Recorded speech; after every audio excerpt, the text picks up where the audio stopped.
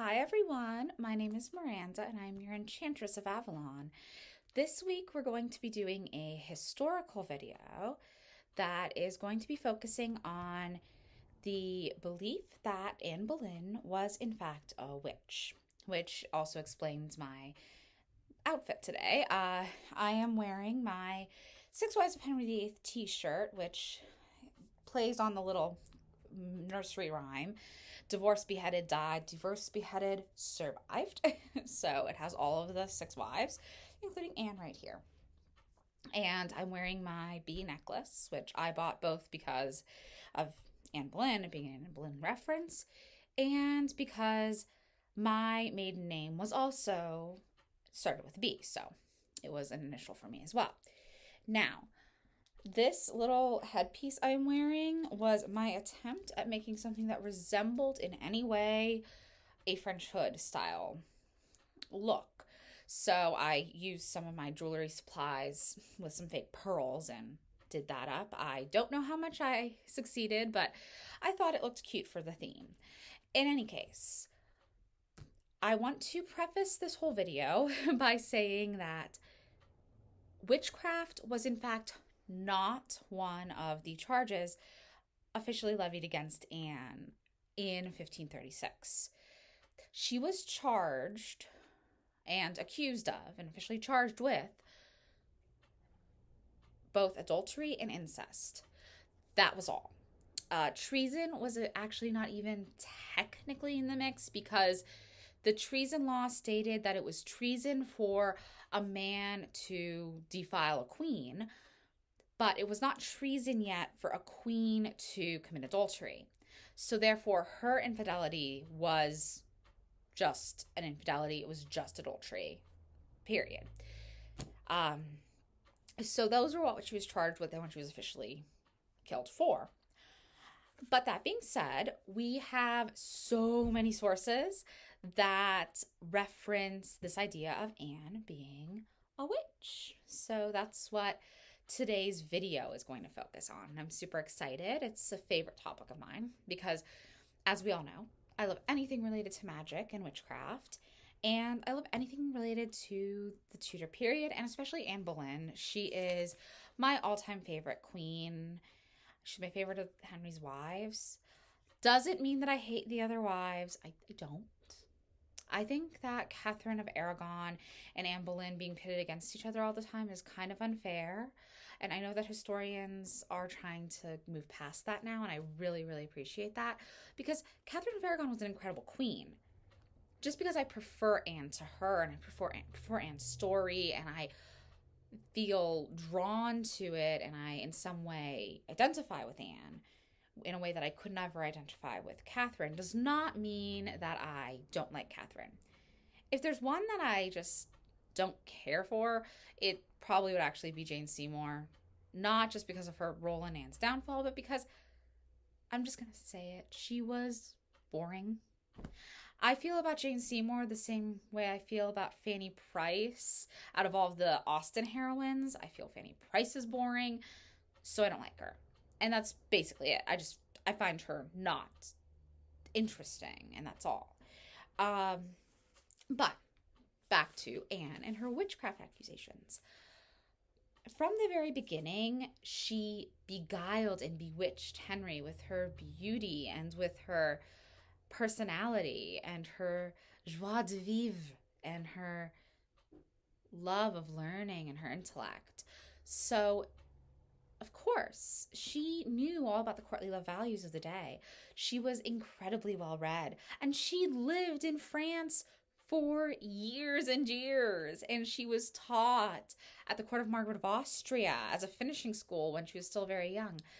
She learns the tenets of courtly love, and she learns how to live by them. And she was very damn fucking good at doing this. So, yeah, of course. What we know of the era, the only really solid documentation we have associating Anne with witchcraft in 1536 is Henry himself saying that he felt like he had been bewitched by this woman and that she had tricked him into loving her and marrying her, and he felt very betrayed because of this. That is all we have, which is words of a very, very upset man who believes his wife is cheating on him. And I want to briefly go into this. I personally do not feel that Henry orchestrated Anne's downfall at all. I think the architect of her downfall was, and I've always believed this, was Thomas Cromwell. Not to say Henry couldn't do it, but to say, what the actual fuck? Why would you think he would do this when he was in this whole thing calling himself a cuckold? He was calling himself this man who was betrayed by his wife. He was literally letting it be said, if he orchestrated this, he was encouraging it to be said that his wife thought he was bad in bed and that she needed to get her something on the side because she wasn't being satisfied sexually. No man is going to want to admit this. No man is going to orchestrate this to be the case. And certainly no king.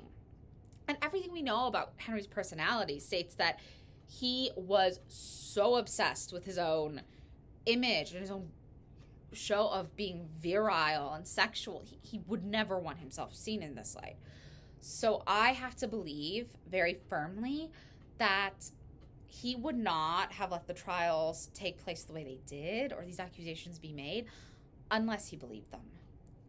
And I think the reason he believed them was these were his worst fears being realized. This was his worst fears being made manifest. People were telling him, yeah, hon, your wife, she's been fucking all these guys. And guess what? I also have this evidence that she fucked her own brother. Just, it's not realistic. It is absolutely ludicrous. And I think it's also absolutely ludicrous to say that he didn't love her. I know that there's this, like, #MeToo viewpoint of he couldn't have ordered her execution if he loved her. The reality of it is you wouldn't feel so betrayed if there wasn't love there first. And that's why we get that whole phrasing that there's a thin line between love and hate. Well, there is. You feel the most betrayed by someone who actually had your heart, had your soul. So I want to make that very clear. In my personal opinion, I think, first of all, Henry did love her.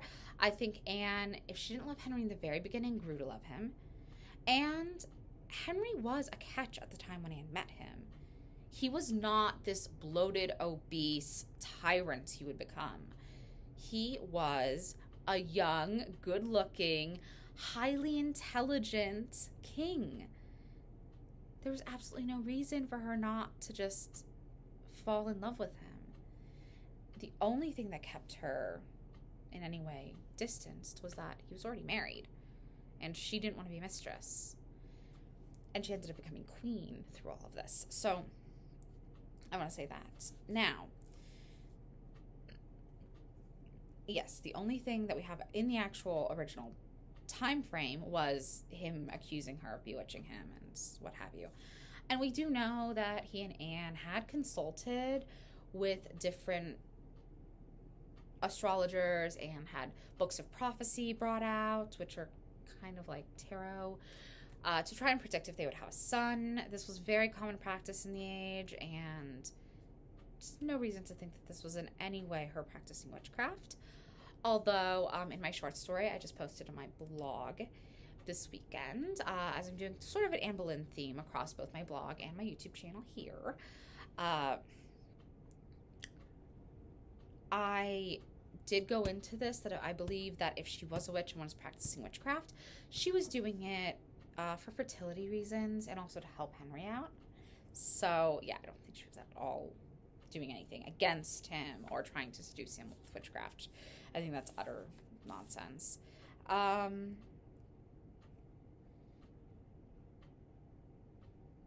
So there is this belief that Jane Boleyn who was George Boleyn, Anne's brother's wife, out of jealousy had made some of these accusations. And then there's also this whole thing about a deathbed confession that she confessed that she had lied about this back when she was, also partying it up with Catherine Howard. Yes, she's connected to both of Henry's wives who were beheaded. So, yeah. Which is a very interesting thing. I could definitely get into that if anyone is interested in the story of Catherine Howard and the story of how Jane Boleyn was connected to both of those times in English history. Anyway. So then I'm just going to say that this has been brought to us throughout history, and she's very often used when we're talking about famous witches. She is often featured in things, down to if you watch the first Harry Potter movie, you see her in the halls of Hogwarts as one of the witches, a former student at Hogwarts. She's featured on the wall. She is also mentions, that is, not once but twice in the Netflix original series, The Chilling Adventures of Sabrina, which of course I watch because witches. Although the whole satanic witches, I think that could have been handled better. Most witches are not the witches are not Satanists. Some might be, but this whole connecting witches to the devil started in the anti-witchcraft thing. So, but I think the show is really well done. I think it's very funny and very fun to watch. And I truly enjoyed the fact that they said, yeah, Anne Boleyn was a witch. Her name is called forth when they are doing, trying to at least exorcise a demon, and then as other witches who had had a fall, so she's called forth. And then finally, also when they're quizzing, during a quiz to prove who should be head boy, or in this case head student, she is also mentioned as a witch, and they just answer some trivia questions about her. However, I will state that they, in that show, use 1501 as her definitive birth date. We don't know her definitive birth date. We know her death date is May 19th of 1536. That is all we know. So, yeah, we have this interpretation of Anne as a witch, and it is held together for centuries. But a lot of that is after the fact. And if you want to know more about just the cultural significance of Anne Boleyn, I highly recommend this book. It is by an author named Susan Bordeaux, and it is entitled The Creation of Anne Boleyn, A New Look at England's Most Notorious Queen. I absolutely adore this book. It is so amazing. So I hope that you will, if you're interested in theories about Anne and how her story has evolved after her death especially, this is a great read. And I hope you've enjoyed this little trip back to ye olde Tudor England. And once again, my name is Miranda. I am an author. I'm a writer who runs the blog whiteroseofavalon.life, and I'm also your Enchantress of Avalon who has taken you on this journey. Have a great weekend, and I will see you next Sunday.